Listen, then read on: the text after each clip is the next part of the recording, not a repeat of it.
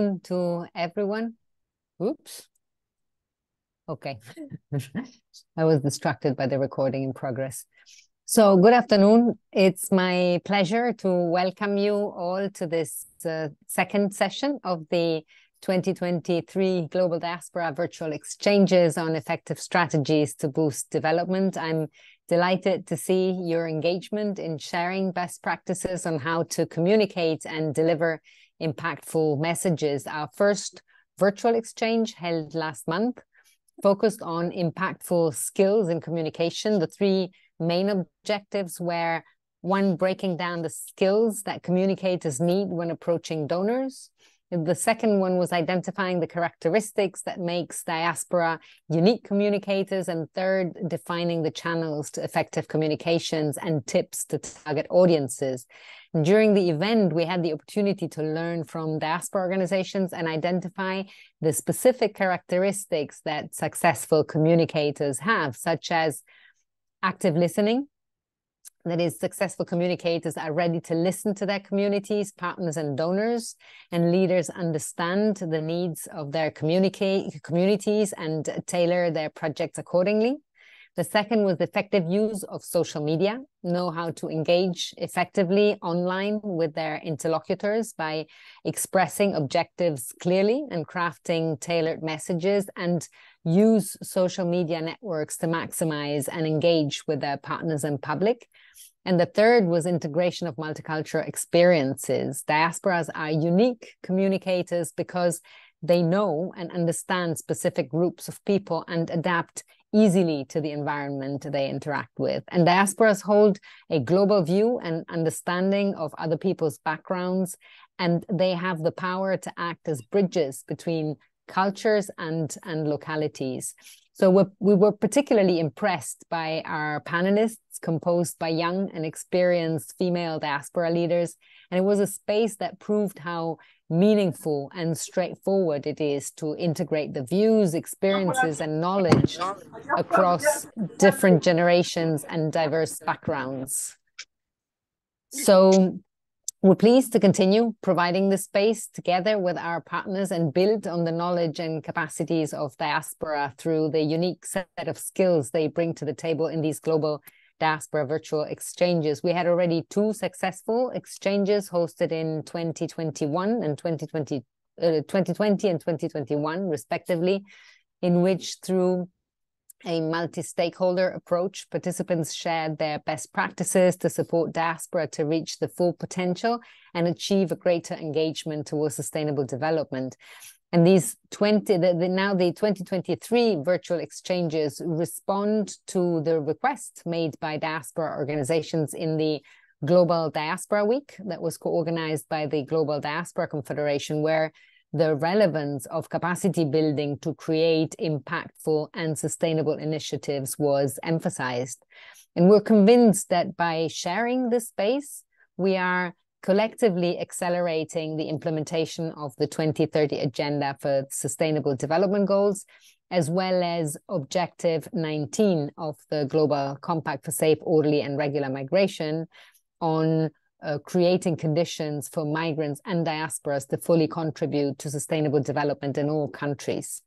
So I am particularly happy to make available this convening space of IOM in this new session, and I'm particularly thrilled to welcome young members of the diaspora to these exchanges.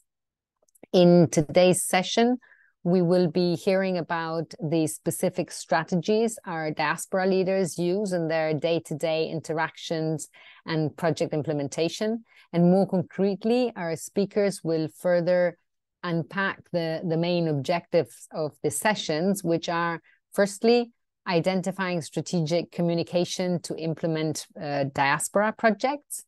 Second, defining the key considerations to be aware when trying to communicate effectively. Third, examining how diasporas and partners engage by sharing the impacts of their activities. And finally, evaluating how diasporas can further align their goals with their communication strategy. I'm confident that these and their expertise will shed light on the techniques from which all of us can benefit and start putting them into practice. So I look forward to learning more from diaspora organizations and how IOM and partners can continue collaborating towards the acceleration of the Agenda 2030. So thank you very much for having me with you. And now I would like to give the floor to Patty Sianga, Co-Vice President of the Global Research Forum on Diaspora and Transnationalism, who will be moderating the session. Over to you, Patty. Thank you, Monica, for that inspiring opening remarks that you've shared with us this afternoon. Good afternoon, good morning, and good evening, depending on where you're joining us from. We plan to be here for just less than 2 hours now. And with those opening remarks, just making sure also that everybody is comfortable, but also comfortable in the language. So we do have interpretation available, and you would just be able to see that we have it in Spanish, in French, and in English. And you've got a button somewhere in your device that would show you and lead you to the language of your choice so that you're able to engage with us.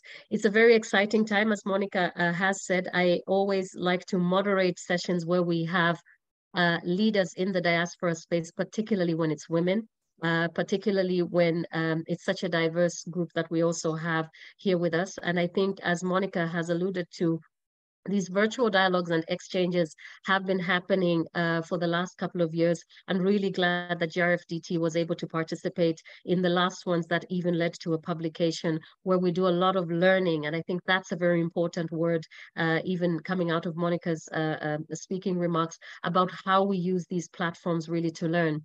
And it's really important for us to learn, who are in the diaspora space, to learn from each other, a lot of cross-learning, but also particularly to look at a lot of the strategies and information that is shared by different diaspora leaders, that supporters of diaspora organizations, that supporters of diaspora platforms can be able to pick from as we support diaspora engagement and the diversity of the work that is in that particular space.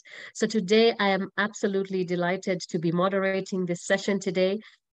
We are joined by 3 fantastic panelists, and if you will allow me, I will call them my sisters, not just because we hail from the same continent, but I think that we are very like-minded, and I think I get a lot of inspiration from the 3 women that are joining us on the panel today. So on our panel today, we have Teresa Fianco, who is the founder and managing director of Diaspora Digital News, and a search on the internet will show you the wealth of information that is shared on that platform, and we'll hear a little bit more from Teresa, who is an integrated marketing, communications, and media expert. And she is the founder of the broadcasting platform that particularly looks at what is happening around global social impact through the Diaspora Digital News. And through this journey, she has also transitioned to become a co-author of empowering global diasporas in the digital era. And in this particular one, this will be a free ebook that would be that was made available, that really looks at medium and small enterprises and how they have transitioned through the peak of the COVID pandemic. Teresa, we are really glad that you're here to join us, and I will ask in a moment if my panelists can turn on their screen so we can see her. Hello, my sister. Hope you are doing well. And joining us also is from the Global Diaspora Confederation is Vivian Nakwalobi Ibeji. And I hope I've pronounced that correctly, Vivian. Otherwise, we're in for a training on how I should pronounce your name correctly. And she is the coordinator of the Global Diaspora Confederation since 2020. And she has been supporting various teams there in many different functions. And most importantly, helping to organize the Global Diaspora Week that would take place at the end of every year. Another important and exciting space where diaspora meet to engage. She's also worked around setting up the Global Diaspora Humanitarian Hub, and through her own experience as a biochemist, she implements various projects and interventions at the Clinton Health Access Initiative and Médecins Sans Frontières before she joined GDC. And she is coming from Nigeria. and we'll be very happy to hear a little bit more about her work there as a lead coordinator in some of GDC's important work around coordination. And last but not the least, Jacqueline Achieng-Kun was the co-founder of Kenyan Women in Germany. And by profession, she's a nurse, having worked in health management. She founded Kenyan Women in Germany, and as a sense of creating this community for Kenyan women to build their lives once they have moved here in Germany, far away from their home country, and supporting them with various tools, information, her home as well, and creating a great platform in terms of social and economic and emotional support that's provided. And the organization has over 2,000 members and caters, by the way, also for men and other nationalities. And she is a mother of 2 young adults and settled here in Germany. So really happy to have this diversity of panelists that are joining us here today. And how we're going to move is we just try and relax it down. As Diaspora, we say that we're relaxed people, and we just want to bring out the richness of the conversation. So we would like also that the audience can engage with us. The chat function is open, if I'm not mistaken. Let us know where you're joining us from. Let us know what it is that you're doing. Often we don't have the possibility of having many people on these panels. And the idea with a panelist is that they trigger a lot of what they trigger in you, information you would like to share through the chat. They can resonate, you can share comments. So we would take this as a moment as though we were sitting in the same room and be able to engage. So with the panel, this afternoon, we'll try to be as interactive as we can be in laying it down. I will present to the panel a couple of questions, but it will really be in an interactive mode. We may lose track of some of the questions, but that is okay. What is important for us is to be able to exchange and for us to share. And we will have a moment for us to hear from the audience and for us to make a reflection back again with our panelists. And so for this first set of questions, even as we go in, I will ask Jackie just to kick us off. Jackie, maybe would you speak to us a little bit about what strategic communication, why is it relevant in the implementation of diaspora projects, and particularly in the work that you do as Kenyan women in Germany? Jackie, the floor is yours. Thank you very much, Paddy, for such a beautiful introduction. And I must say, I'm honored to be on the platform as a panelist. And welcome to all my other panelists. We had a chance of seeing each other. Good afternoon to all those who've joined. Yes, Paddy. First of all, I must introduce QUIG shortly to tell you exactly what QUIG does. QUIG means Kenyan Women in Germany.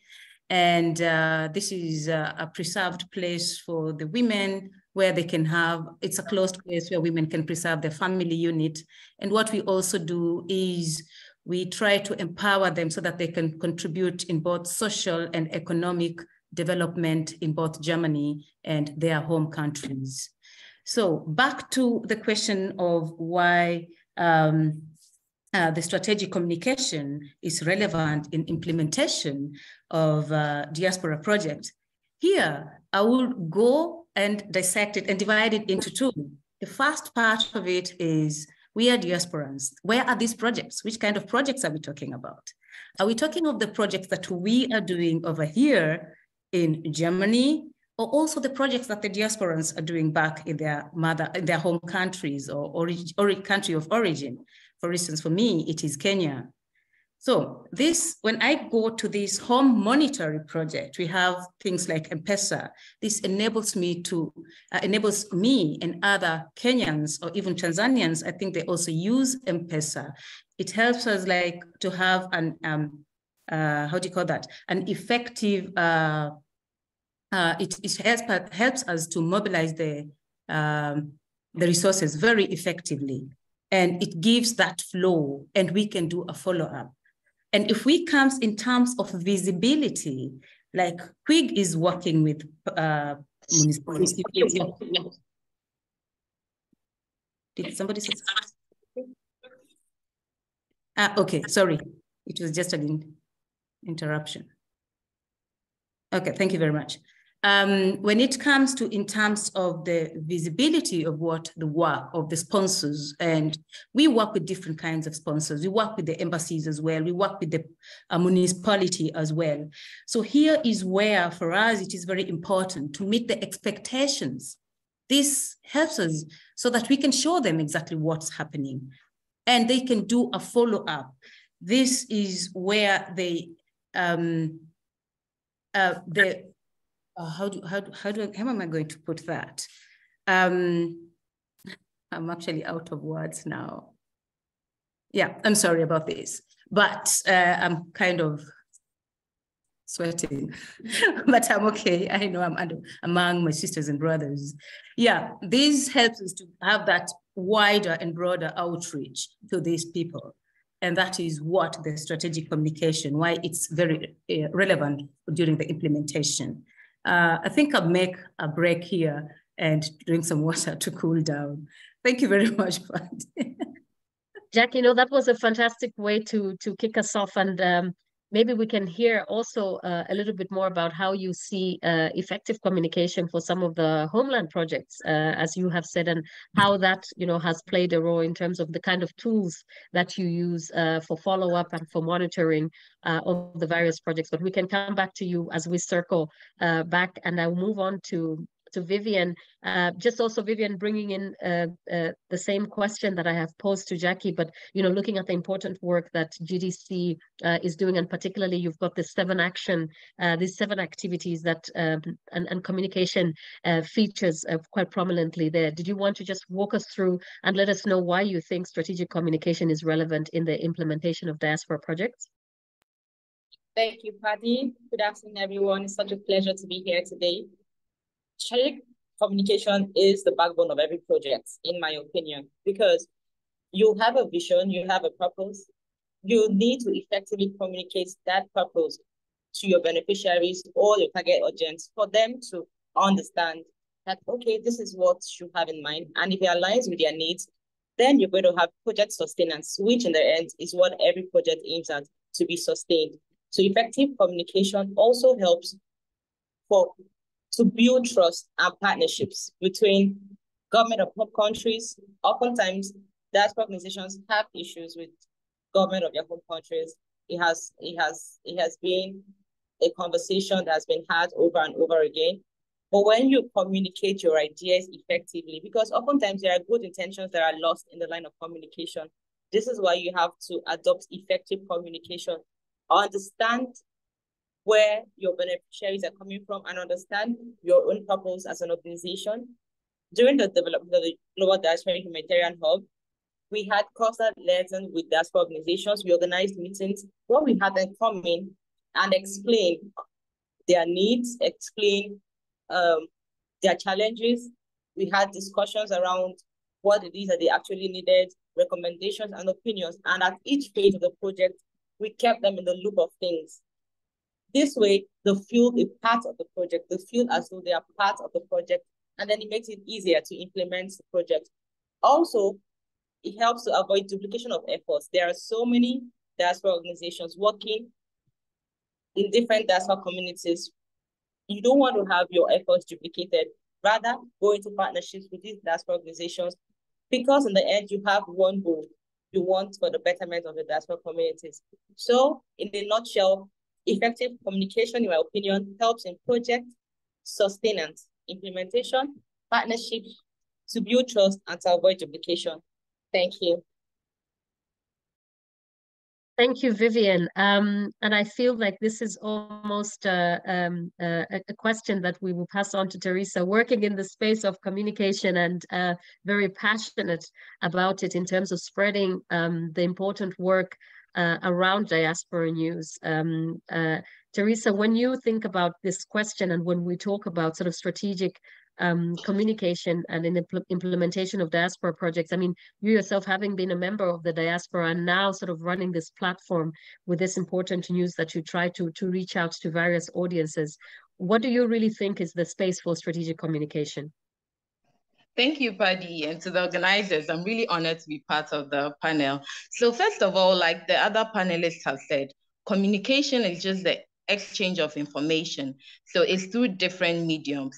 And how the sender communicates will greatly influence how the receiver takes the message. So that's why we talk about strategic communication, because it has to be with an effect, a positive effect. So strategic communication in diaspora, it's type of communication that works for the diaspora sector. So this can be short-term or long-term, depending on the project that the diaspora organization or the government or whichever stakeholder has. And so the outcome of the communication, strategic communication, it should achieve the goals of the project. It should fulfill the mission. It should align with the vision. So it shouldn't just be any kind of communication, but it should be tailor-made to suit each project. That is why there's no like one fits approach when it comes to strategic communications. But then there's a way we can do it such that we have like basic guidelines where we can follow, so that for each project, we make sure that from planning, initiation, execution, closure of the project management process, we are well aligned. All stakeholders are all aligned. So translating this into diaspora project, I have worked more in the media. So this has given me the opportunity to work with different sectors of diaspora, like humanitarian sectors, entrepreneurship, arts, culture, identity, and many more. And so because diaspora projects, diasporas are basically a diverse group. So their projects cut across various sectors. So because of that, strategic communication is really important because it can be used as a very effective tool to correct misconceptions, stereotypes surrounding communities to a large extent. It can also be used to introduce an idea, disseminate information, and also garner interest for projects that are in the diaspora. We can also use it to mobilize resources in times of crisis. You can, we know, for example, Turkey, what happened in Turkey, I can see a representative of DMAC here. They use their platform to mobilize resources.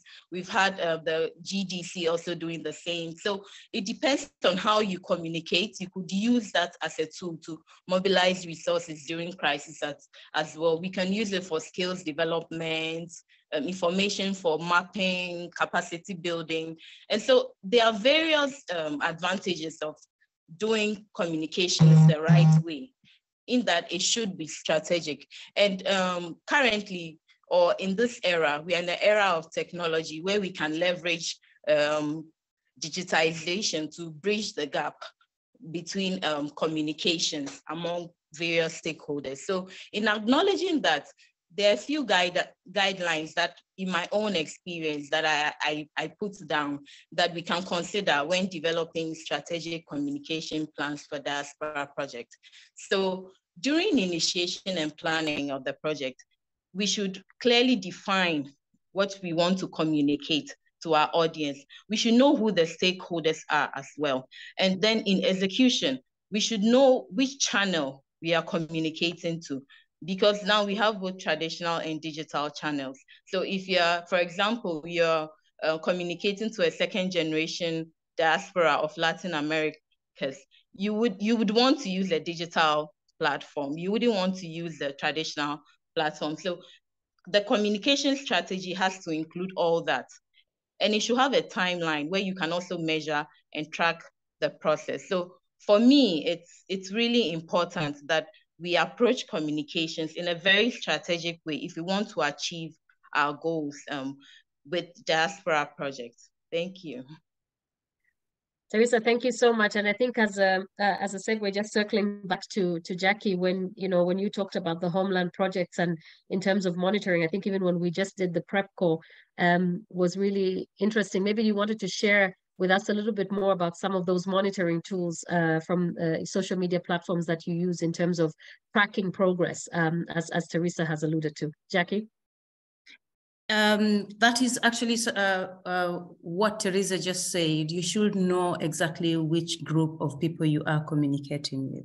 That is very important so that you can choose your tool properly, because there are quite a number of channels to reach out people. So Teresa mentioned about the traditional way and the advanced way, let me put it that way, for lack of better words.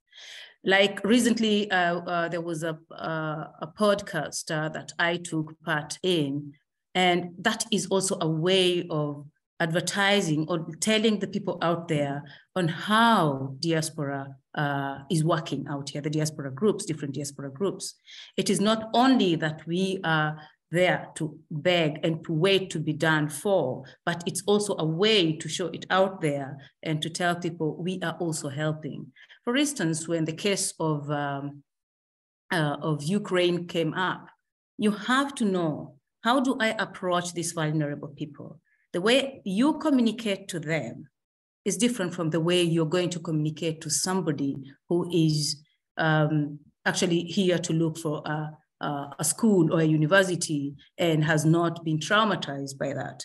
So know how to communicate and to which group you're communicating with. That is one very important thing. Know the language that you are going to use, know the background, and know the culture. Those are very important things that we should never forget when we are communicating, because that can help quite a lot to further the communication and to get more details of what you want to put across to different areas. Yeah, that is exactly.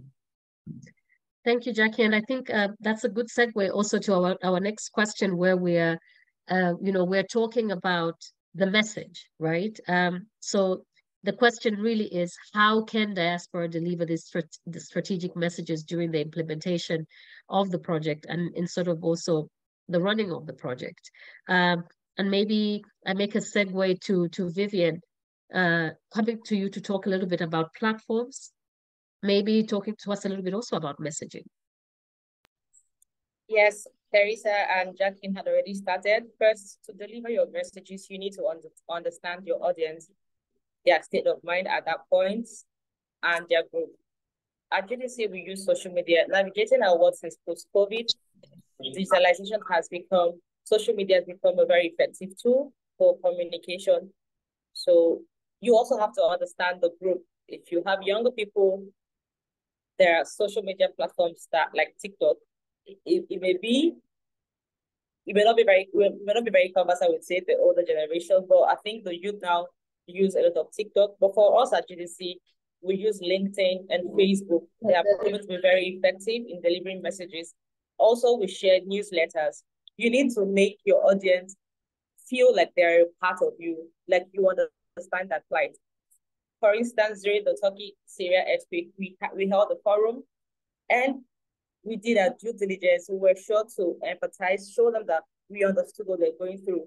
As little as the spelling of Turkey, we had to spell it the Turkish way, just so they realize that, hey, we are well aware of the things that matter to you. And then in maintenance, the question also says about maintenance of the project, follow-up. We do a lot of follow-up, send follow-up emails, thank you emails. Just keep them engaged and excited about whatever it is you're doing. Let them feel like, yes, they understand us and we are a part of them. So social media is a very effective tool. LinkedIn, Facebook, Twitter, these are platforms we use in delivering our messages, as well as sharing newsletters and reports of every meetings that we hold. Thank you. No, thanks, Vivian.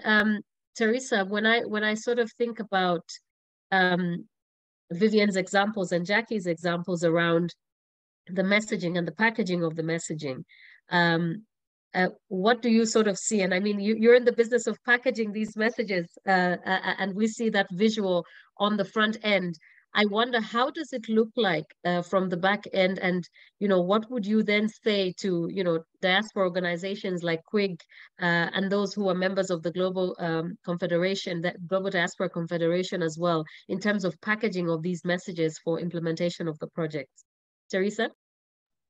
Yeah.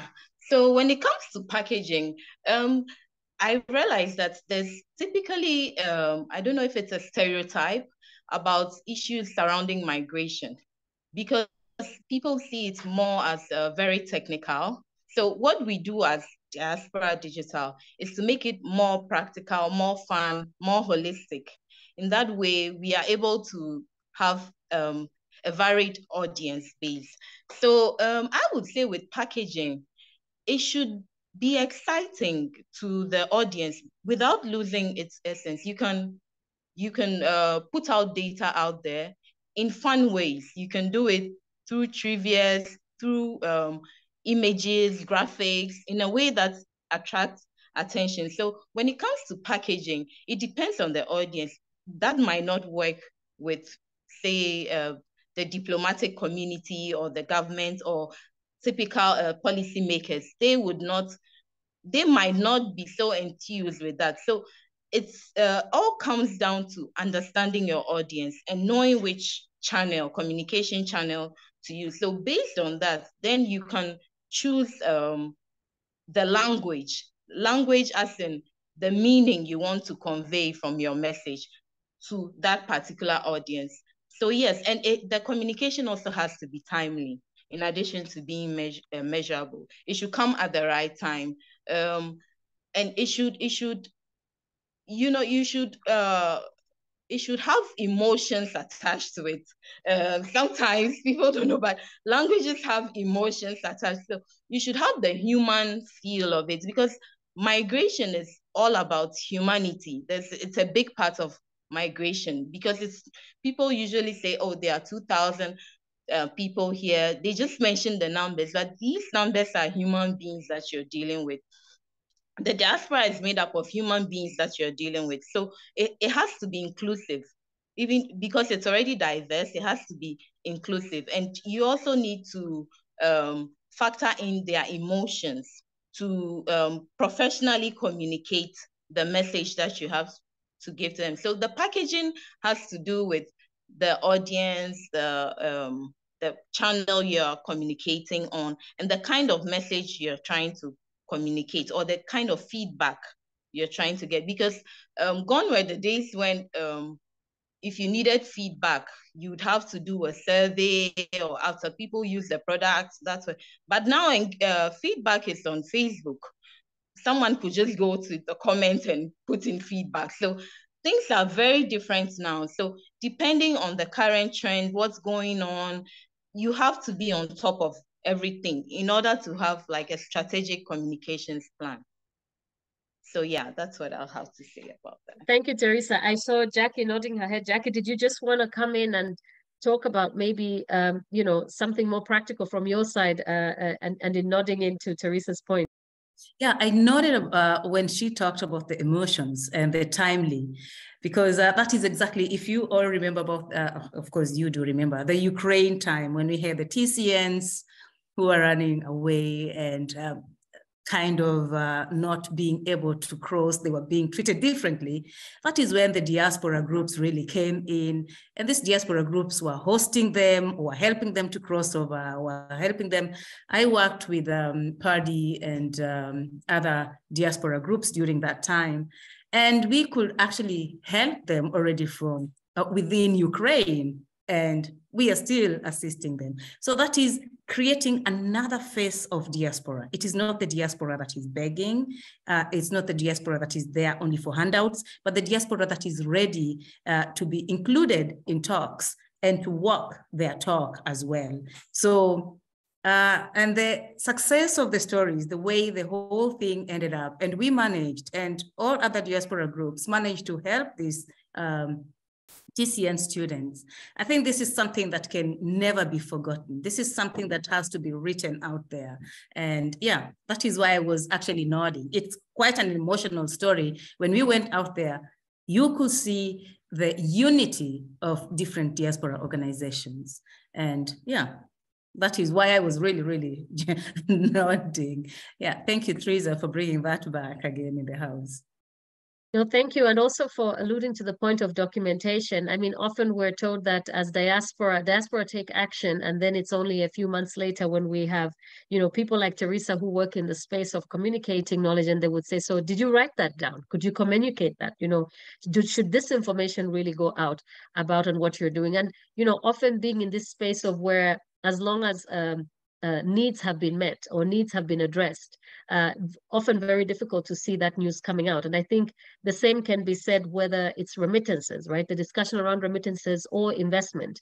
The very first news that we saw go out about the support that diaspora and migrants give to their homelands came through big reports, World Bank reports, quoting all this thing. And then, many countries sort of being surprised when actually the holders of this data would be national governments, and remitters companies and so on and so forth. So while, where is the documentation and where does it take place? So I think that's another important one, I think, in terms of delivering, how can we show the track record of what has been done before as we are taking the next step forward in delivering strategic messages around different places. We thought at this point it would be nice to just check in with our audience.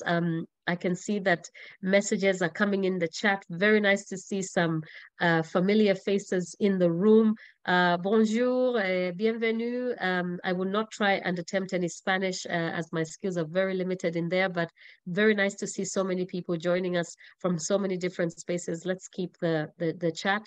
At this point, we just wanted to go into the audience. I mean, we've talked about strategic messaging. We've talked about the importance of knowing your audience, but we've also talked about the importance of strategic communication in terms of part of the topic on effective strategies for diaspora engagement. Please feel free to raise your hand. We've got about maybe a few minutes that we want to do this for, so that at least we just check the temperature in the room, or you can put your question. I'm going through the chat now to see if we have some questions. Very nice to see that people also want to link up. There is a question that has come into the chat, and the question is around how diaspora groups identify projects and how they communicate these to their beneficiary communities. We will be able to address that question when we come to the last part of the question and answer session. Thank you so much for sharing in this question. You can put your questions to us in French. You can speak in French. You can write in Spanish and in English as well. Just feel free to share. Or maybe, is there something that you would like to say around effective messaging? We know that many people who are here in the room are also working in the diaspora space and very much engaged. So we want to give this moment for people to feel free to come in and share with us. Paruai, can I put you on the spot to share? Parui Sogo? You can just unmute your mic. Just feel free to unmute your mic. Paul Sorman, oui, c'est moi. Oui, allez-y. Vous avez la parole. Je serai court. Je trouve que les diasporas sont liées au pays de leurs origines, mais en tout cas, les membres des diasporas n'ont pas lié entre eux.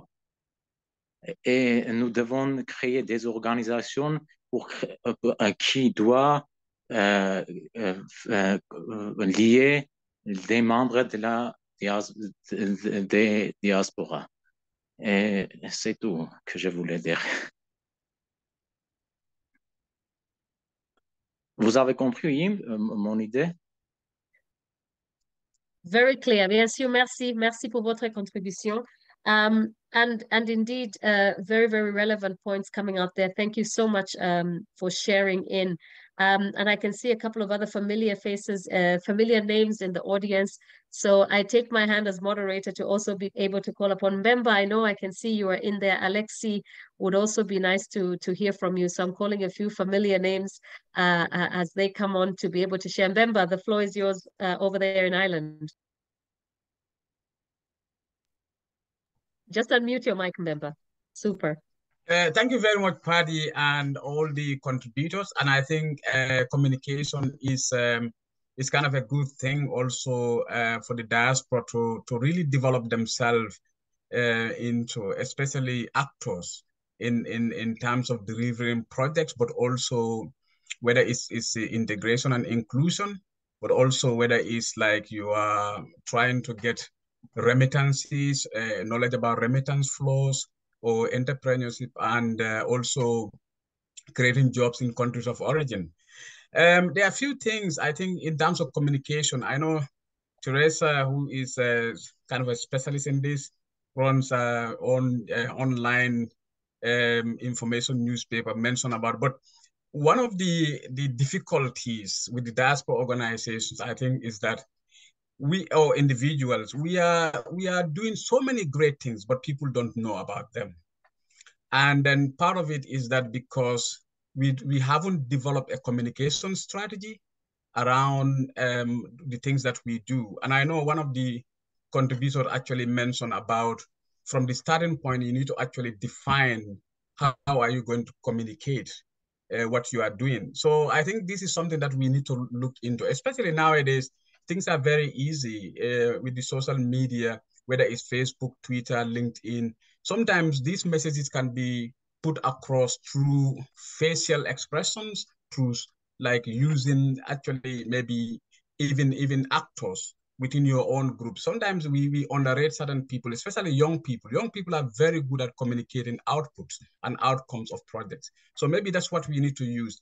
I found it interesting as well, especially also if we are at the receiving end of the negative things, we want to challenge that.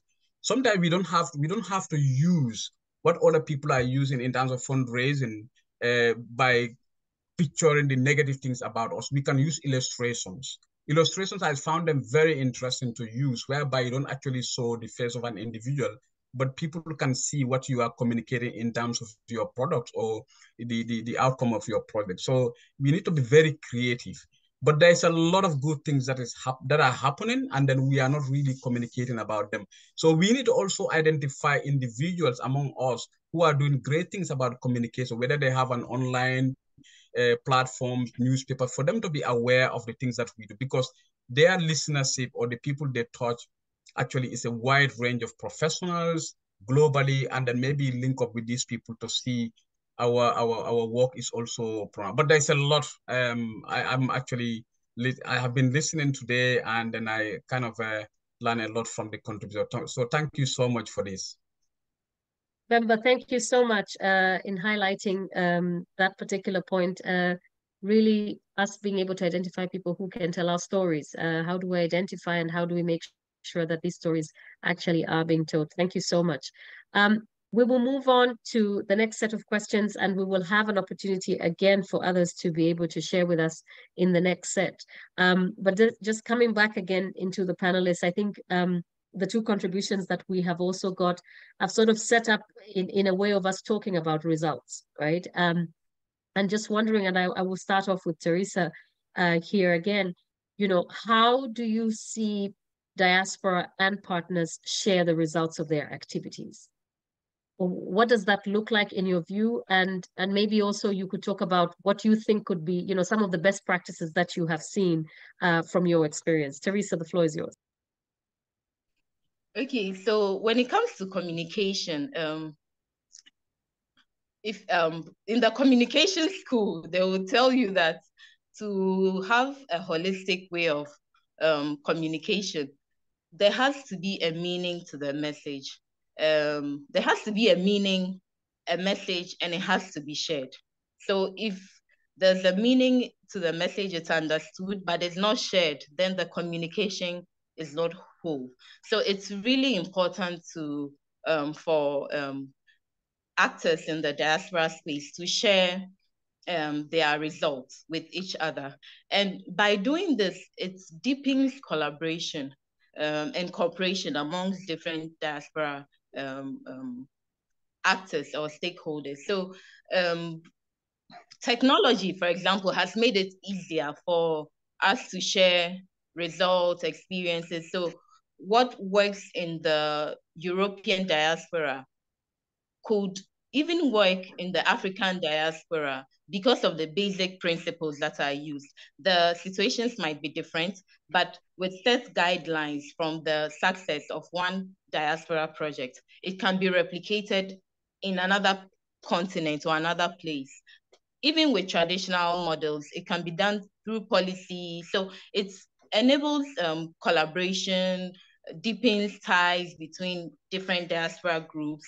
And also, I would say that it garners interest for diaspora projects because people have kind of one way that is changing now view of diaspora. So it should be about remittance. It should be about business. It should be about money. That's why recently the African diaspora organized a conference in Silicon Valley.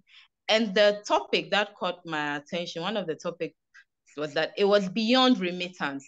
So even it's a business project with various business actors, entrepreneurs, but they were looking at diasporas beyond remittance. So if we know what the diaspora, various people are doing, various projects, it would create a different impression of what the diaspora can contribute.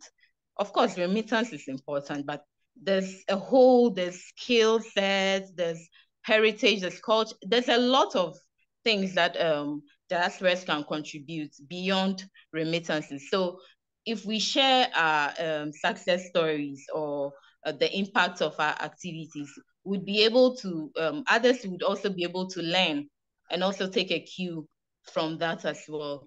So yeah, and if these kind of events, if we organize joint events, for example, this event we are organizing, it has people from all around the world. It's a platform for various people. I mean, all panelists have different backgrounds, so bringing everything together, the audience also sharing their experiences. So it's an enabling factor for a better diaspora engagement. So yes, it's without sharing our experience, the impact of our activities, even the challenges, we could share and learn from it, then the communication process is not complete.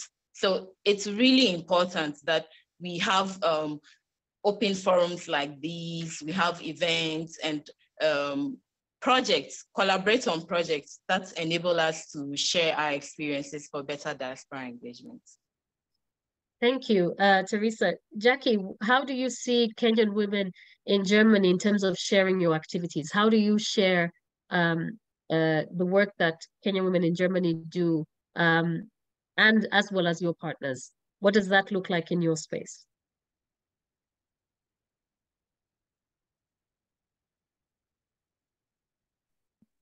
Sorry, I'd muted myself. Okay, there are different platforms where we do share this, but what I should mention, the most important thing is we do organize events. Like on the 3rd of September, we are going to have our AGM, that is the annual general meeting. It's going to be in Mainz.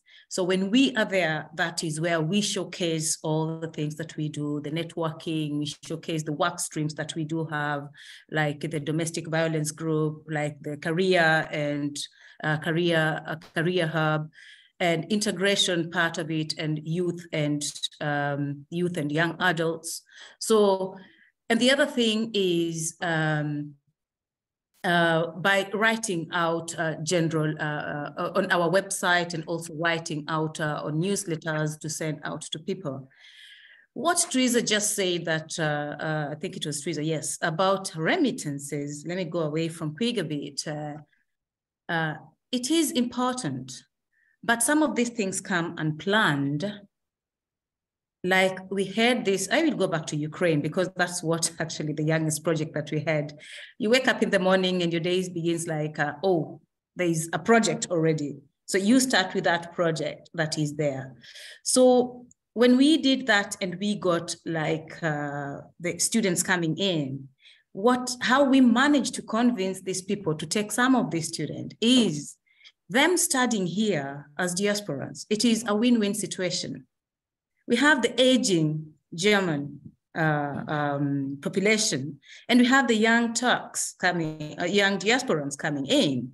So us exposing them out there and saying, okay, this is going to be a win-win situation for here and for our home countries. We also try to organize events whereby they are coming from here with what they've learned. Of course, the country where they were, their country of origin, most of them were like, oh, now you're taking our young, skilled guys, though some of them could not offer them to finish their schooling. But we said, look here, why don't we organize for something that whatever knowledge that they've gained here, now we have a project started by one of the doctors over here, who is also Kenyan. And he takes the guys who done doctor here, who are doctors, let me say, medical doctors, and they have to work over there, like to offer this, whatever they learned here. They go once in a year to Kenya, and there's a neurosurgeons.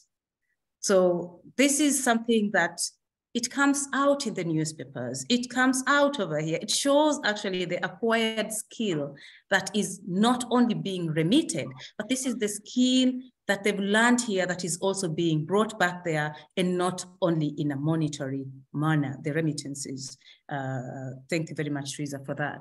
So these are some of the ways that we could actually use to show the results of whatever projects that we are doing over here.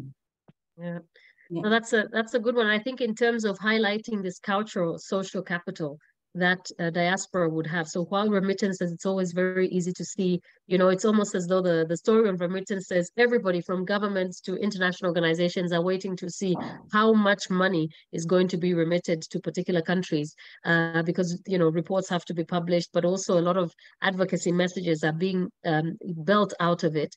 I think what's also important is the fact that there is a lot that may not pass through central bank systems of homelands, of countries of origin, and instead it's much more, it's even difficult to quantify it. And talking about these partnerships, Jackie, I think is particularly important, and that some of the cultural capital as well. You know, we're now seeing diaspora as cultural capital. So how are you able to share those results? And I think, as you said, it's by showing what the win-win situations are like, the partnerships, you know, the skills transfer programs is another important part. But maybe, Vivian, did you also want to come in and just share with us what you see from GDC as some of the ways that diaspora and partners share the results of their activities? Just like Teresa and Jacqueline have said, we organize events, bring these people back. We have series of meetings. You may seem as those a lot of meetings, but then this is how you keep your communication line open. You share your results, you organize meetings, and then let them know how far you've gone, what is going on. We also have reports that we write and send via newsletters, and also social media. The use of social media cannot be overemphasized, because there, just as Teresa mentioned earlier, you can also get your feedback instantly. You let them know this is what's going on. During the Global Diaspora Week of 2022, we had the young students from UCL make their presentations, and you could see a lot of attendees asking for reports because they want to know, they want to see the results of this project, and it is in the works. This is how we share our results. We send out our reports regularly, and we also organize more events to have these people come back and see, okay, we had these discussions in the past, and this is what we have done. This is how far we have gone. So it keeps it open and effective. Thank you, Vivian. I see we have a hand up. If it is possible, I've just got two questions for our panelists, and then we will open the floor for everyone to be able to share with us. If it's really pressing, I'm more than happy to open the floor. The idea is to have an exchange that's fluid enough that we can ask you to speak.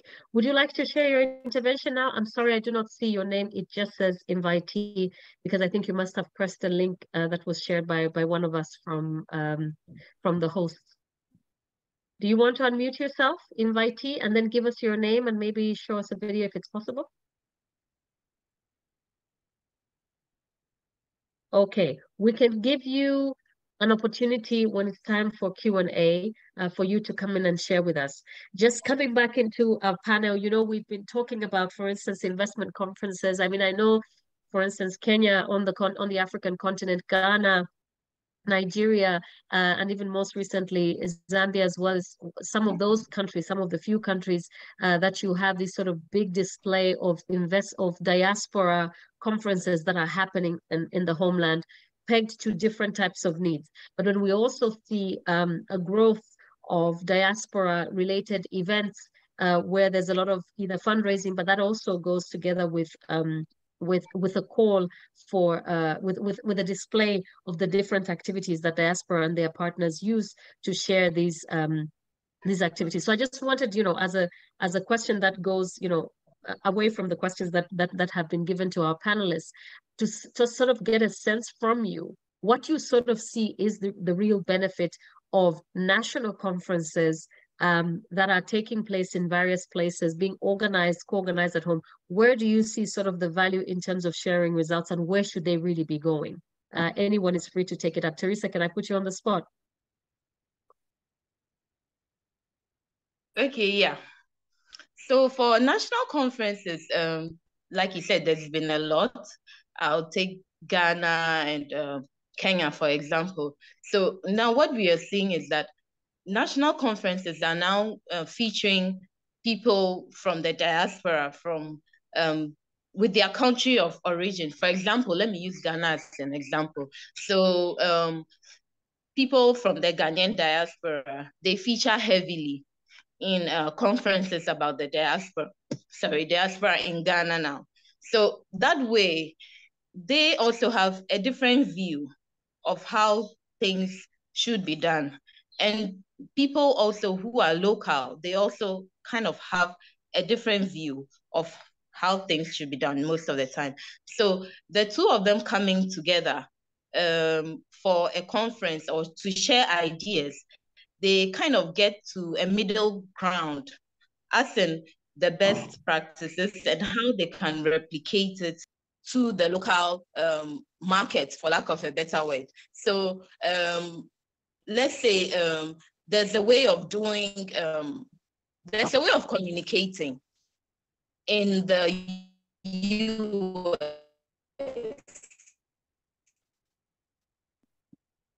that works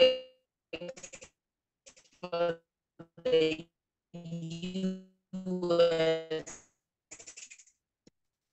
Sorry, Teresa, I think we environment for the African, and that yes. So you might not exactly copy what was used in the US, but then you can copy the basics of how it was successful, and if it can be translated into the local market, then that's also beneficial to both parties. So the national conferences are really important, and now it's digital, so there's a lot of engagement, there's a lot of participation. And for me, what I like about it is that both the diaspora and the locals are coming together to find solutions to challenges that they are facing in terms of, is it foreign affairs? Is it in terms of financial things? Is it in terms of philanthropy? So that collaboration for me is one of the big things I see with these national events. Thank you for that, Teresa. Jackie, Vivian, any comments in terms of the national conferences and sort of how you see it as a place for sharing results of activities of diaspora? Let me just go in just to continue from where Teresa left it. For me, this is very, very important to have that, because even nowadays you see them inviting, the way Teresa has just given an example of Ghana. You hear them call, like if there's something, there's a delegation that is being sent to Kenya, to Ghana, to wherever, we are being called in.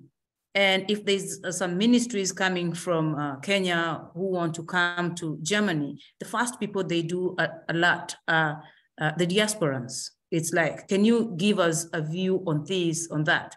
This is very important because it is time, it is a high time that we write our own stories. It has been written for us for quite some time. And by writing our own stories, this can make them understand us better, because it is us going through this and not the people who are writing those stories. So we have to sit on that table with them, being called to the table, to table our problems, or to table our challenges, to table our, how do you say that, the good things that we've done all along, and all that we've gone through. That is always the best part. Talk to the people themselves and not about the people. So these dialogues and conferences are one of the best things that can ever happen for diasporan organizations and diasporan satellite. Thank you, Jackie, for that. And I hope that Vivian can pick it up in the next set of questions that we will ask. Very nice to also see the conversations that are happening in the chat. Thank you for sharing in the questions and also some of the reflections that are coming in. Thank you so much in terms of what communication, the place that communication should have, and also particularly, I think the link that communication should have in terms of the follow-up, but also the emphasis on ensuring that there is an integration of young migrants into the whole ecosystem. I hope that we'll be able to hear from you. I think it's Ndiaye, thank you for sharing in. On espère qu'on va avoir l'opportunité pour entendre un petit peu votre point de vue à tout à l'heure. Merci. Thank you for that. And then just making a segue then to our next point of reflection in this conversation, so that we can be able to open the floor. I just wondered from our panelists, we've talked about this sharing of results of the various activities, the various platforms that you're using, the various means that you're using, the targeting also that is happening around the different messages and the different results that you would like to share across. And I wonder, just as a final question, how can Diaspora then align the goals that you have with the communication strategy? So maybe kicking off with Vivian, how do you sort of see that alignment between the goals that diaspora organizations or diaspora would have with their communication strategy? Vivian, the floor is yours. Okay, now I'm going to use the development of the Global Diaspora Humanitarian Hub as an instance. So we had consultation meetings where we had diaspora organizations come, share their needs, share their experiences, their opinion and recommendations. Afterwards, then we had a validation meeting, which is a follow-up meeting, basically a feedback loop, where we had them come back and say, okay, this is how far we have gone. Does this still align with your needs? Are we still on track? And then it also gives us time to be better prepared, go back, look at our goals, look at what we have done so far, and ensure that we're still on track, still in line with the original goal that we had for that project. I think this is the best thing to do for every diaspora organization, a feedback system, a feedback loop. Don't just organize events and then say, okay, fine, we've gotten it. Have constant, continuous meetings, validation meetings, where this will come back and still share and see that, okay, we are still doing what we had originally discussed. So this is what we do. It gives us better time to be better prepared and ensure that we're not derailing from the purpose. We are not deviating, because it's very easy to get distracted in project implementation. So most times we go back and think back and look at what we have done and ensure that it's still in line. So feedback system, this is the best system we can do, the best strategy to ensure that your goals are still aligning with your communication strategy. Yeah. Absolutely. Thank you for that. Teresa, did you want to come in terms about, talking about this alignment between goals and communication strategy?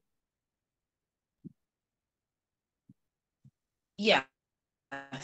So in terms of that, it would go back to all that we've all said as panelists and as an audience, and you yourself. So it goes back to communication still being clear and consistent with the goals of the project, the language of the project, and having an open mind for the latest trends in communication. Maybe I'll touch on that a little bit because of what technology has done to the way we communicate. So there are a lot of positives you can leverage from digitization.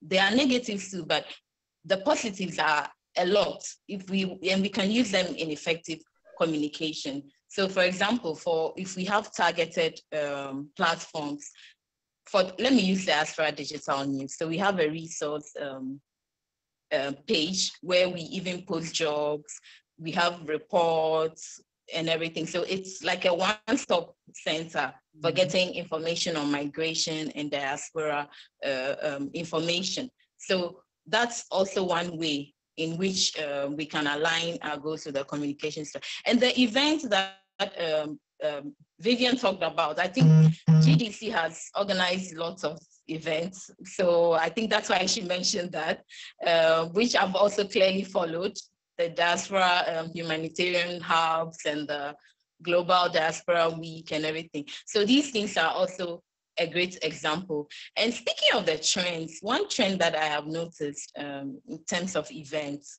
for a lot of diaspora organizations and international organizations is the hybrid nature of the event. So it's a virtual event or it's an in-person event, but there's a side event which is being held virtually. So it's enabling a wider participation of all stakeholders from all around the world. So Dr. Martin Russell of the Global Diaspora Insights, he always says that diaspora engagements should be high-tech, but also high-touch. So we should embrace digitization, but we shouldn't lose the human touch. As in, if there are opportunities to hold events in person, it's a great way of networking. It's even a more believable way of networking because we still have people who have doubts with technology and all that. So that blend of offline, in-person, online kind of thing, it's a trend that I've noticed. Even the Global Diaspora Summit last year was a hybrid event. We've had, there's the humanitarian and partnerships, networks and partnership weeks that's going on right now. It's also a hybrid event. There's UDI's Future Forum upcoming, I think in November. It's also going to be a hybrid event. So that way, people who cannot attend can also in person can also attend online. So it caters holistically for diaspora engagement. So if there's a project or there's an event which will allow for a hybrid nature, I think we should encourage that. So we cover all sides of engagement. Absolutely. Thank you so much. Jackie, having heard about these different ways of aligning goals with communication strategies, I wondered whether if you could just take us through what you see as sort of some of the important principles for alignment. The first thing that we have to do is, first of all, to define our goals. That has been said by both Teresa and Vivian. And we also have to involve all the parties and bring them on this boat when we are communicating, because they will feel to be part of the project, other than when we keep them in the darkness during the whole project and we just don't communicate. Communication is key. The other thing is there are three major principles that I would like to touch on this. This is to understand the language, the culture. I think I'd mentioned that before, and just to listen to the people. Listening to the people is something that the skill of listening, not all of us do have that, because there's that deep listening. So in a group like QUIG, I can say we are so lucky to have Kenyans from all over. So a diversity of Kenyans. So if a sister or a brother from a different community has a problem, the first person we have to look within those who can help is somebody who has the cultural background,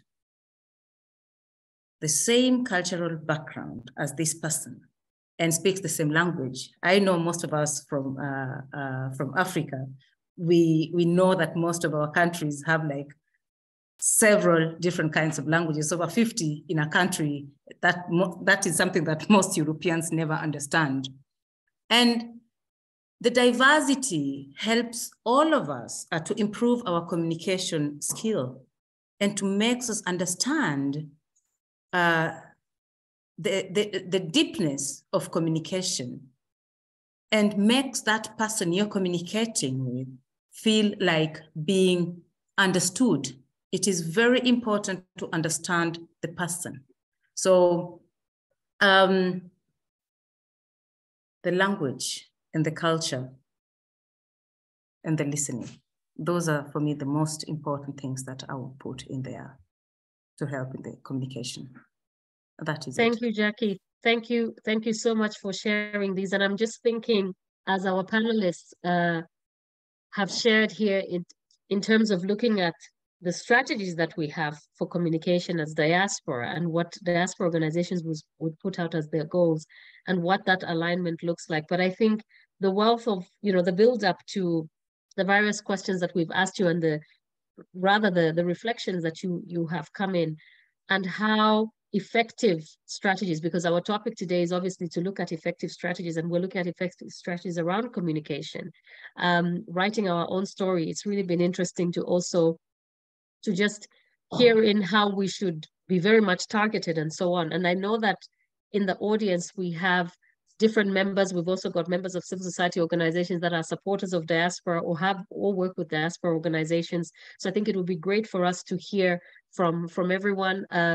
If you followed any of the questions and you wanted to give in your own opinion about this, or share indeed how you, in your own diaspora organizations, or those that you work with who are partners of diaspora organizations, how you see effective strategies around communication, please feel free to share with us, because now we've opened the floor for us to hear it in. And I'm very happy to see that my big sister, Fambaye Ndoye, is here with us in the room. Ma grande sœur, vous avez la parole.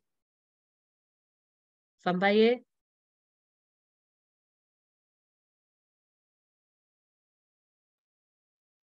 Oui.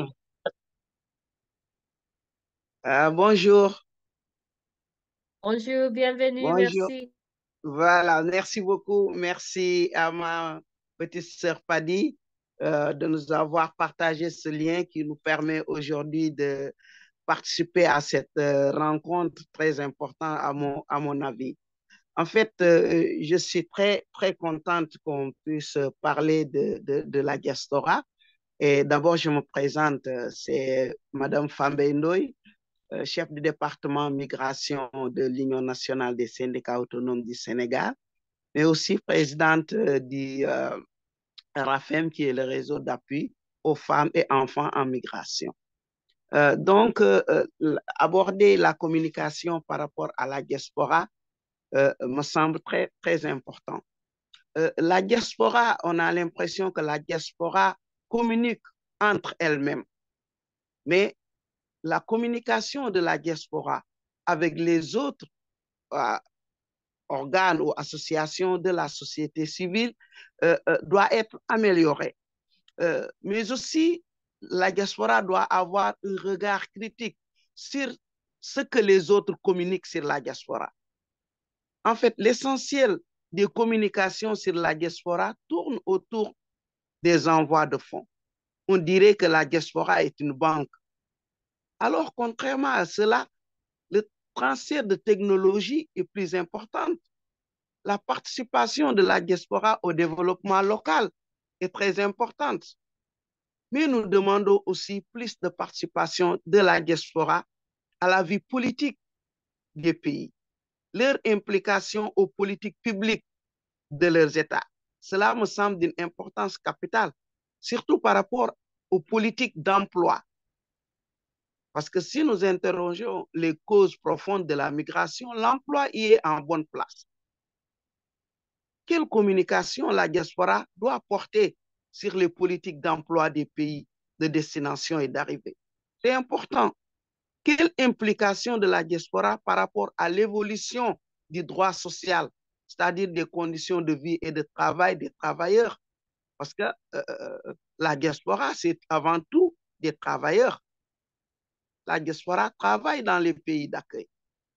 Donc, la diaspora est intéressée par l'évolution du droit social. Donc, une meilleure implication dans cette lutte outil, c'est en fait une demande. Mais la communication aussi sur ce que fait la diaspora.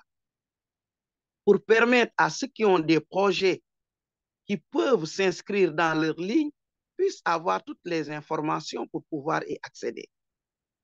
Certes, il y a des plateformes, mais l'accessibilité à ces plateformes, la communication qu'il faut pour que l'on puisse s'approprier de ces plateformes aussi, demande des améliorations.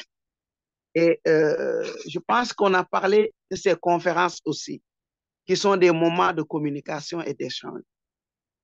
Mais ces conférences doivent être plus ouvertes, plus inclusives pour permettre à d'autres d'y participer, d'échanger avec vous et de mieux comprendre vos stratégies, vos orientations. Cela aussi est en fait une demande. Mais le dernier point sur lequel je voulais un peu vous dire, c'est que nous disons toujours que la migration au niveau régional est interne à 80%. Donc, la migration africaine, elle est d'abord africaine. Donc, cette diaspora Afrique aussi doit être plus visible et plus audible sur les questions qui interpellent nos espaces régionaux. Je veux parler de la CEDEAO et de l'Union africaine. La diaspora aussi doit plus s'impliquer sur les instruments au niveau de ces espaces-là, au niveau de la CEDEAO, au niveau de l'Union africaine, pour voir en fait sur les questions de mobilité où il y a des aspects que nous dénonçons et que nous continuons de dénoncer. Quel apport la diaspora, surtout Afrique, puisse donner un peu ses avis et impliquer sur un peu la dynamique de la progression des accords et des traités au niveau de notre continent. Merci Paddy, voilà les quelques points sur lesquels je voulais un peu revenir. Et merci pour cette belle opportunité. Merci beaucoup. Thank you so much for sharing in those reflections and very important points that you have alluded to. And thank you so much also for highlighting to us the diversity that's there around diaspora and talking also predominantly about the African diaspora that is within Africa. And that's often sometimes remains neglected or whose contributions as well remain invisible. And thank you for bringing in that. But I think also the communication, the first point that you raised in terms of ensuring that diaspora communicates with others, the communication between diaspora and others also has to improve so that the visibility is really indeed beyond remittances and looks beyond diaspora as a cash machine, as has been paraphrased in other spaces, and how diaspora can actually be real actors in the political and development space in the homelands. Coming into, I know Dr. Raj, I just wanted to check if you are here with us in the room and you'd like to share with us. I think I did see a comment in the chat, so just checking. It says invitee.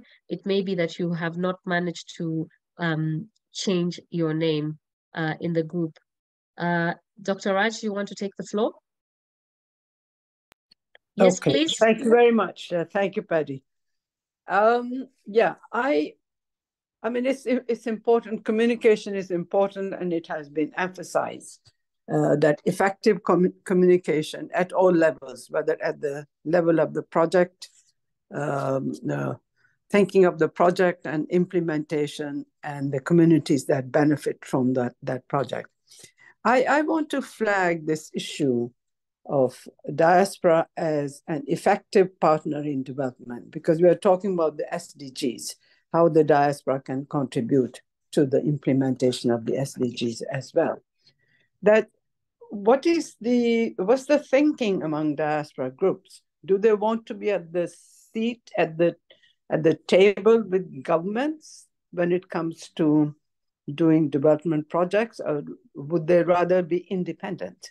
That they don't want to be controlled by governments, whether at the municipal level or state level or country level, or that they would like to operate as independent development partners, but themselves, but have nothing to do with, because the governments often, sometimes they derail what you're doing because they have certain bureaucratic issues to comply with and so on. So what's the feeling of diaspora groups? That's one. Whether they would like to have a seat at the table with politicians? Do they want to be recognized as development partner? And secondly, the other thing I have in mind is that how do they conceive of projects? Do they just say, okay, you know what, in my village, they need X, Y, Z, and I'm going to start working on that? Or do they go to the constituents and ask them, what are your dire needs and how these needs are changing and how they can accommodate those needs, and and how they can go back to them and say, okay, this is what we are doing. What do you think you can do? How can you partner with us? So it's both at the mini level and macro level engagement of diaspora. Thank you very much.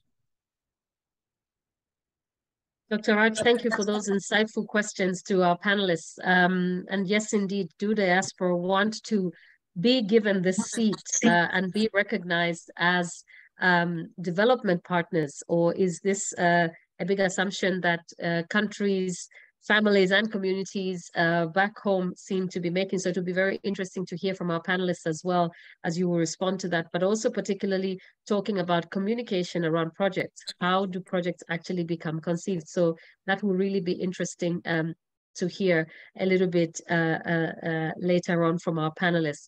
I realized that we also had some other questions that came into the group, but I think one was actually also a share. But I wondered if Moinime Ndiaye, est-ce que vous pouvez parler? Vous avez la parole.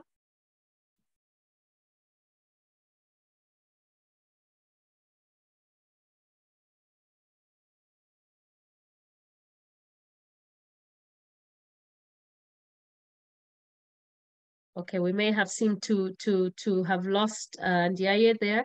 But yet again, I think thank you for the contributions that came through the chat in talking about communication being very, very critical, but also in us ensuring that we're bringing young people into the ecosystem. And I think maybe that would be an important point as our panelists are coming to circle back in wrapping up. Where do you see communication, effective communication for the young, for the youth and young adults? So, how are you working, or what do you visualize as some of those important tools? I know TikTok is one of the things that really often comes up when we talk about communication. I mean, it's there even for 4-year-olds these days. They know that TikTok exists, and then you would see some of us still fidgeting with our phones and trying to figure out how TikTok actually works. But I think that there is something to be said in some of these different spaces. Interesting enough, having also a conversation with diaspora around COVID times, in seeing how family members became even much more vigilant in the use of WhatsApp. So, grandmothers could even make video calls, things that never used to happen before, and join Zoom calls. And so, how does that look like in your world in terms of dealing with younger people as well? So it would be interesting to hear a little bit more. But I think one of the other things that Ndiaye had raised was also the voice for not speaking on behalf of others, but actually allowing those that are concerned to be able to speak in their own name. So it would be interesting as well to hear, where is the place for diaspora themselves in the messaging? So that would be interesting to hear. Do we have anyone else who would like to share some contributions? I see there were some shares as well. That continues. Again, Veronica, thank you very much on sharing the link that would allow people to engage further on after this webinar is done here. And with that, we can have other people sharing, but maybe we circle back to our panelists. Vivian, what do you think around some of the questions that Dr. Raj has put across? Fambaye also has brought up some interesting challenges there as well, which you can pick any of these questions and feel free to address it. Vivian, the floor is yours. So, reading from the chat, how do diaspora groups identify projects and communicate this to beneficiary communities? So basically, through this event, this online event, it's amazing how people have a lot of challenges that they are waiting to voice out. They're looking for channels to share. During these meetings that we have had at GDC, I have come to realize that there is so much to be done. in diaspora engagement. So this is one way of identification. Another way is social media. Most of these diaspora groups also share their events, share what they need on their social media platforms, especially Facebook. I realized that Facebook is an effective tool for most diaspora communities. They have these communities here, there on Facebook, where they share their challenges. So one can plug in and see that, okay, this is a need for diaspora communities, and then find a way to develop a project around it and form partnerships. Because diaspora organizations, partnerships is key within diaspora organizations so that your work can be more effective. So I would say most of these events, and there's so many events happening regularly, you just have to be on the lookout. LinkedIn, Facebook, Twitter, you will definitely see one or two that you could attend, and you'd be amazed at how much help that diaspora communities and organizations need. So this is one way to identify projects and also share back with your beneficiary communities. Thank you, Vivian. Jackie, what are your thoughts on this? There are questions that have been put out there. So I wonder if I just pick up a question or I continue with Vivian's part. You can pick a question, maybe also talking about engagement with young diasporans and also the picking of different projects. Yeah. There is a question that has been, or two different questions that have been put out there by Dr. Raj, whether we want to have a seat with the government, and the other one is whether it is us just deciding for those back home on which projects suits them. These two questions suit together, because first and foremost, for me, if I am asked that question, I'll answer it this way. For them to know what we are going through, what is good for us diasporans, they have to sit with us on a table. Of course, we still have our groups working and the work streams or different diaspora groups, associations working, but to sit with us on that table so that we can tell them, this is what is affecting us on the ground. There's a work stream or part of the diaspora group, part of QUIG, and also a group that calls itself African Nurses. They've started a work stream that goes like bringing in the nurses from Kenya, that they cannot do it on their own. They need the government, because this is a policy that has to be put out there and to be passed by the government. So this is a place where I say we need them. We need to sit with them. We have to say, okay, we've realized you have a shortage in this work stream. We've realized there's a shortage over there. Why can't we partner together so that it can be closed down? The gap can be closed down. We need them to sit down with them. The other thing is the same way we need to be sitting with them on the table here is the same way we cannot identify a project there and just work on it and start working on it. It is the people at home to tell us. Of course, we have to do our due diligence. We have to go there, we have to check it out first, but it is them to tell us what they need. You will never know what the other person needs until the person tells you. You might be thinking you're going to help, but you're just bringing things in surplus. You're doing a surplus instead of helping effectively. So both sitting on both tables is very, very important to define a goal and to know exactly what you're going to help at. Thank you very much for that. Thank you. Thank you so much for sharing in those reflections. Teresa, did you want to come in and share with us reflections, your last reflections as we wrap up? Yeah, same on Dr. Raj's question, to continue from where Jackie left off. I think with diaspora organizations, they don't like to have a political tag, because then again, I'll use Ghana as an example. For 30 years, we've had about 4 different governments from the same different parties, but then it's been like an 8-year cycle for each government. And people who usually affiliate to one government, when that government is out of power, they face a lot of challenges. There are a lot of stories like that. So I think a lot of diaspora organizations would prefer to be independent partners, development partners. And there are lots of people who have done that. There are lots of organizations who have done that, and it's worked for them. So regardless of whichever government is in power, they are able to partner, to collaborate, to get their views across. So it's tricky because you still need the government intervention, you still need the government support.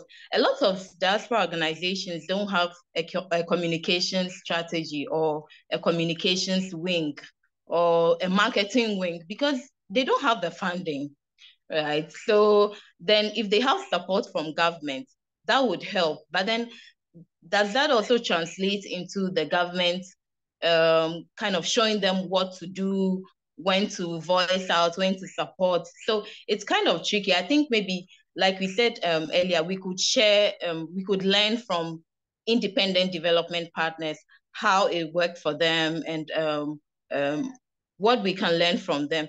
And also, I think diaspora media is a big part of it. Not because I'm from the diaspora media, but Veronica just shared iDiaspora. iDiaspora, I think at the end of last year to the beginning of this year, I saw they were sharing about youth in the diaspora. They were sharing their experiences. There were people from all over the world. So I think they're very engaging. There was a photo contest last year, and there's been a lot of things. So I think also the diaspora organizations should approach the media.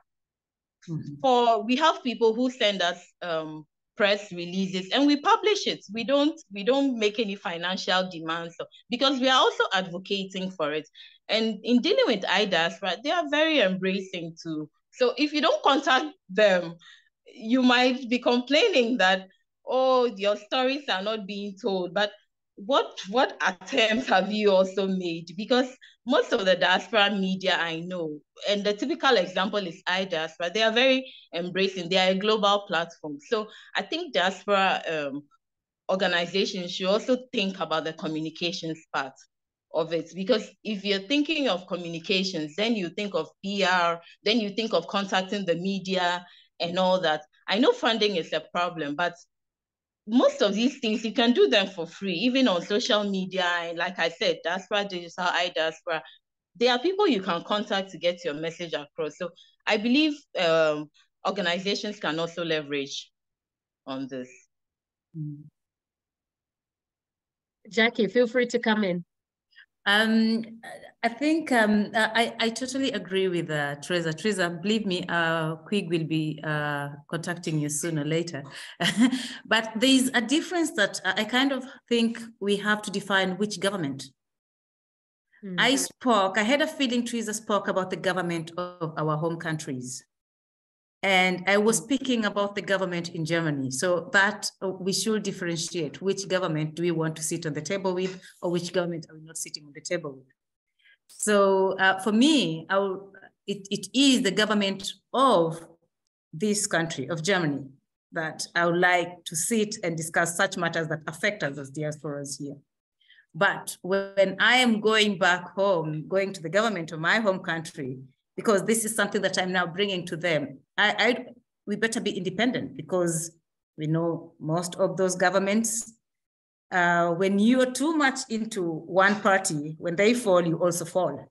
Yeah. It will be a bit difficult again to join when the new party comes in. And that is something that Teresa mentioned. So the government that I was speaking about was the one in Germany and not in the home country.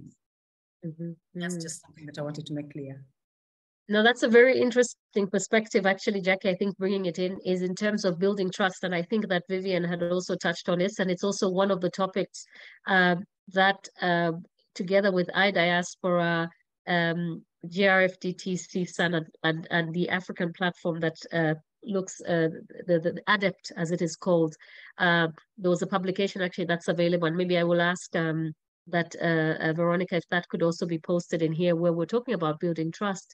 And essentially, this is also the point that, engagement, communication strategies, and everything that has to do with the life of the diaspora organizations, its goals, its ambitions, and its activities in the homeland or even in the country of residence or the country of destination, depending on how you see that, would really depend on the level of trust, isn't it? That is there as well. So it's also in setting the seat. What is the level of trust? What is the level of partnership? And it also speaks a lot into mobilizing your resources as well as sustaining these relations, right? Are we really seen as independent partners? And sometimes maybe you'd see things shifting from one space to another. But I feel that and this is me kind of speaking out my notes to Larissa and Veronica in the back room, but also other organizers, maybe in terms of the next kind of topics that we need to look at, you know, that we don't take a lot of things for granted when we talk about, you know, diaspora as development partners, and maybe it's sort of in which context that we have to look at it. And I guess, you know, people would have different sharings on this particular one. I think we still had one more question before I will ask the panelists to take a break so we can get some closing remarks. I was just going to check on it, and yes, indeed, it's from part of the co-organizers. So Larissa writes there are international frameworks implemented in monitoring and evaluation. For instance, the OECD evaluation criteria, which looks at relevance, coherence, effectiveness, efficiency, impact, and sustainability. Now, can these type of frameworks be applied in diaspora engagement? And specifically, how would we use them to extract key activity achievements and communicate results? I don't know if Teresa, Vivian, whoever has, you know, just feel free to go through this. I mean, I would talk it through so that maybe we can digest it a little bit. Of course, in the space of evaluation, we've got bodies that create some kind of a criteria, you know. So when projects have been implemented, there's a type of framework or two that you use for your monitoring and evaluation. And with the OECD, they've set up a number of criteria, and those are the criteria that you go in to evaluate a project. And these are the kind of criteria they would use for development projects, if you like, or different types of projects that are being implemented. So there's a kind of guideline that has been adapted to even in the monitoring and evaluation space, where you look at, is the project relevant? How coherent is it to national policies, to the needs of the beneficiaries? It talks also about effectiveness. Do you want to measure effectiveness of the project activities or the outputs that are coming out? Do you want to look at things like efficiency? How efficient have the project, the use of resources, and so on? What about impact and sustainability? And then I will also take my evaluator's hat here and say that sometimes it is very difficult to talk about impact depending on which time of the project is being evaluated. But just thinking about this and this kind of frameworks, and there are many others. I know, for instance, on the African continent, you also have some principles of evaluation from the African Evaluation Association, but at the national level, you also have different national groups trying to sort of say all kinds of projects need to be subject to some kind of criteria for evaluating them. So the question is, can we use these types of frameworks to diaspora projects? What are your thoughts around that? Vivian, can I put you on the spot? Sure, that's fine. You know, in the beginning, I had said that strategic communication ensures sustainability of projects. And yes, these frameworks can be applied in diaspora engagement, because in the end, you want to be sure that your project is relevant, it is impactful, and it can be sustained throughout the project cycle. So I believe that these kind of frameworks should be employed in diaspora engagement, because it would also help in effectiveness. It would help generally in the successful implementation of such diaspora projects. And as an M&E enthusiast, these key indexes that have been listed here are very sufficient, in my opinion, to ensure that projects are implemented successfully. So yes, to answer the question, it is yes. And I think it had also been mentioned earlier how to communicate results through reports, through validation meetings, to ensure that you have a check with your project against these performance indexes to ensure that everything went according to plan. So yes, this is my opinion. This is my take on it. Thank you, Vivian. Jackie, any thoughts of how you see the application of these global frameworks on evaluation to the projects that you're implementing as quick? Well, thanks very much for that. And actually, of Vivian's opinion, because this evaluation needs to be done, and it shows the correctness. It shows that the money that has been put out there is being used in the direct place and to implement it. It shows the accountability of the whole thing, which helps the donors or the sponsors even to want to continue working with different diaspora organizations. I'm for a yes on this. Thank you. Thank you so much. Teresa, what are your thoughts on this? Well, yeah, I also agree, because the guidelines of these frameworks, and they are proving things that are proving. They've been put together by international organizations, and they are proving methods of how things could work in terms of evaluation, monitoring and evaluation. And so in terms of the application, though, it might be different depending on which diaspora you are trying to implement. But with the guidelines, I think it should work across, not totally, but it could work across. Just that with the implementation, you have to consider, like we said, the language, the audience, their culture, and everything. So it might not be one size fitting all, but I believe it's a great way to start. When you have the guidelines, yeah, you can build on that, and then you can bring it into your own culture, or you can diversify it in a way that fits your project. Yeah, so by all means, yes. Thank you, Teresa. I think a good take from all our panelists that indeed they are applicable, but they have to work within the context. And I feel like, you know, bringing in also my take there as moderator of the session, as I think this is what everybody seems to talk about in terms of any kind of framework that's out there. I think, Teresa, you also talked about sort of some of the examples that we would see of best practices of different things around communication strategies that could work in one place, work in another place, but it's really about tailoring it to the environment that it's in. So while frameworks may be widely available, that tailoring also remains very important. And often, as one would say, you know, we don't want to also turn, you know, diaspora partners and actors into a mainstream type of work, but that they remain engaged as diaspora and engage with these different platforms, but are allowed to work in the space that gives them the level of independence, the level of comfort, and also that, you know, the advocacy and all the other activities that have brought them together remain authentic. So I think that's very important. And thank you for sharing that. I know I see much more reflections coming in. It's always like this. When we're at the end, but I also realize that we're running against time. I see there's some more questions. Thanks again, Ndiaye, for sharing those questions in terms of, you know, integration of migrants into different countries. But I think that we've touched on some of these aspects that have been shared in various by the various panelists in different ways in how they engage, for instance, also with young people. That's another question that's been raised.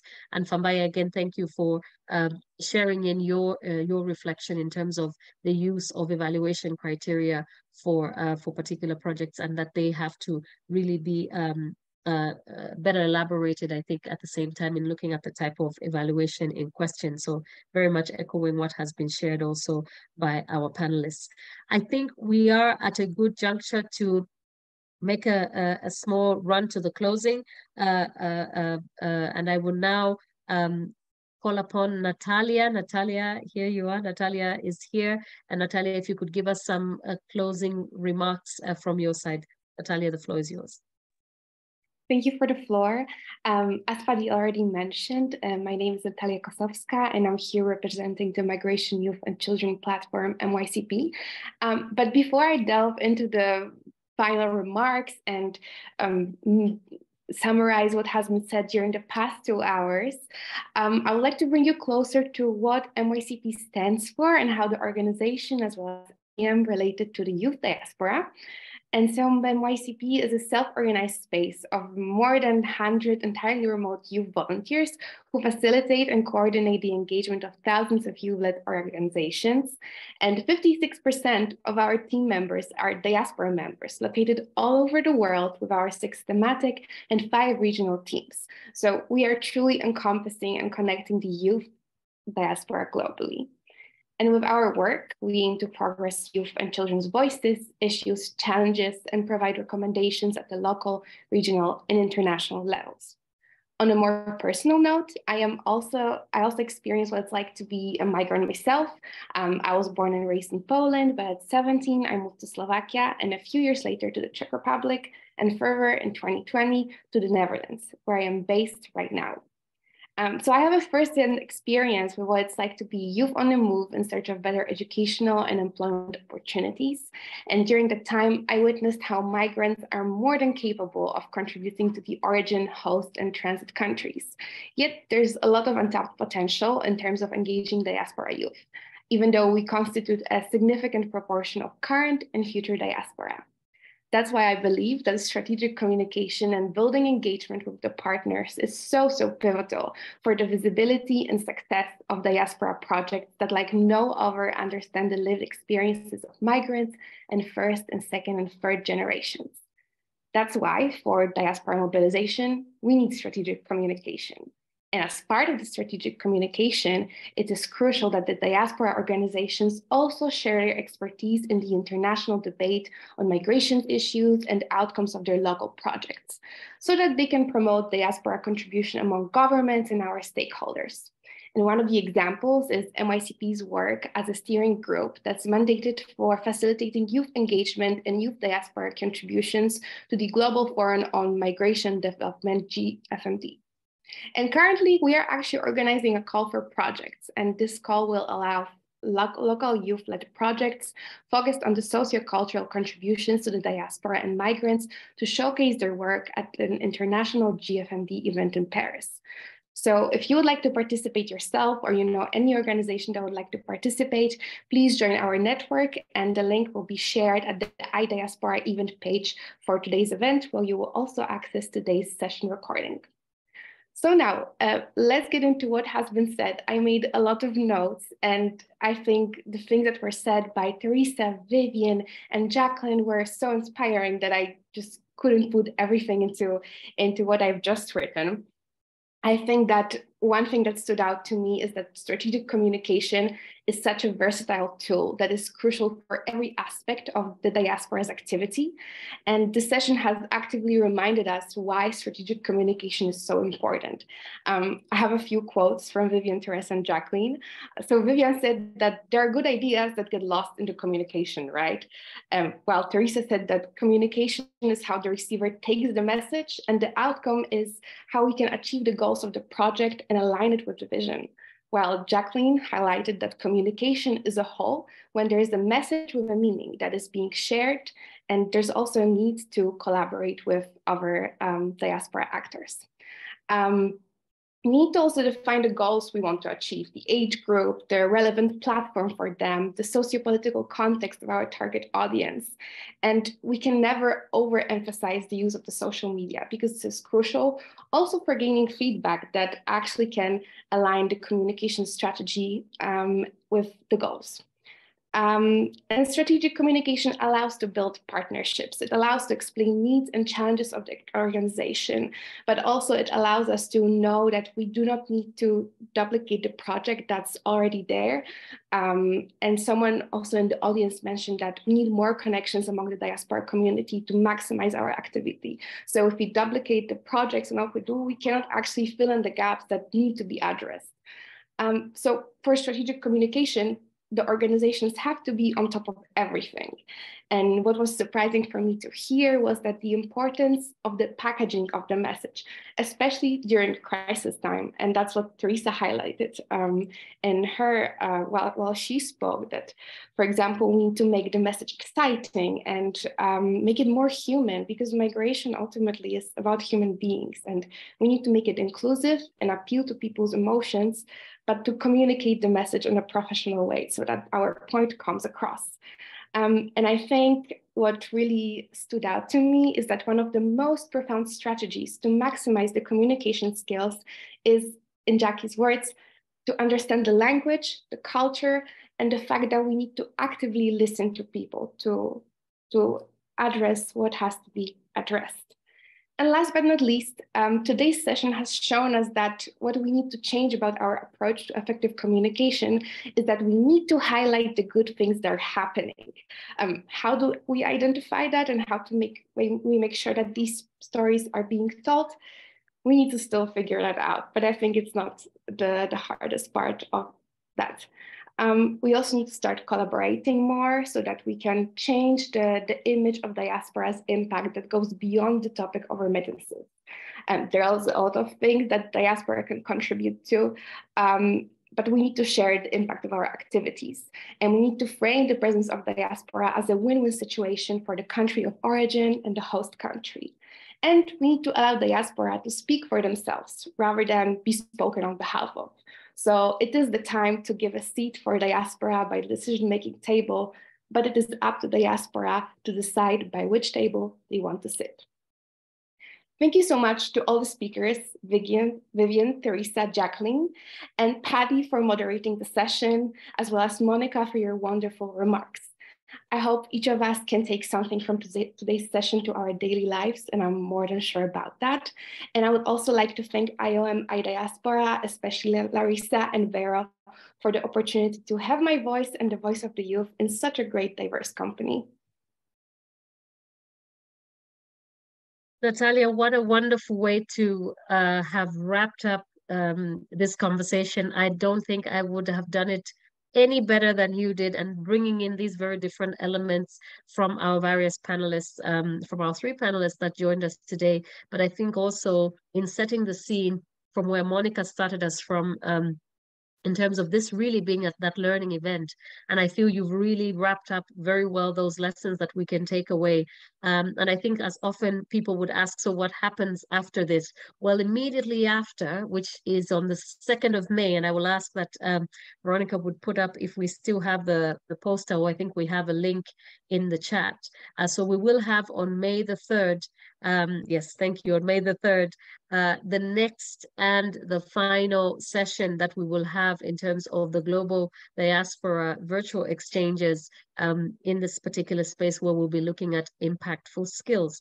And I think we will share with you in the chat in a little bit, so that you are able to sign up. Very similar process to how it was on this on this one, and we will be able to engage with you, and information will be shared through the various Twitter, LinkedIn, and other tools that we use to communicate upcoming events from the various co-organizers. So we're really glad that you're able to join us today, and we hope that you are making time to join us yet again for the next date. I know we've been asked questions around people logging in and Zoom and so on. I could see some messages also coming through. Once you register, you will get a link that gives you a personal link. And in this particular third session, we are just trying to really dive in, and then again, I'm reminded, the third one is on innovative tools.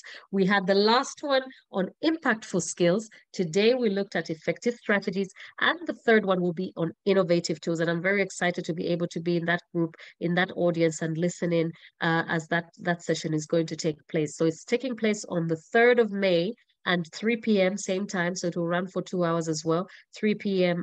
European time. And we're looking forward to you joining us for that session. And after that session, we hope that we'll be able to share with you the results of what these different conversations have come to, and we'll share a little bit more on what will happen. More immediately after this, we would appreciate if you could fill out a survey link that is going to be shared.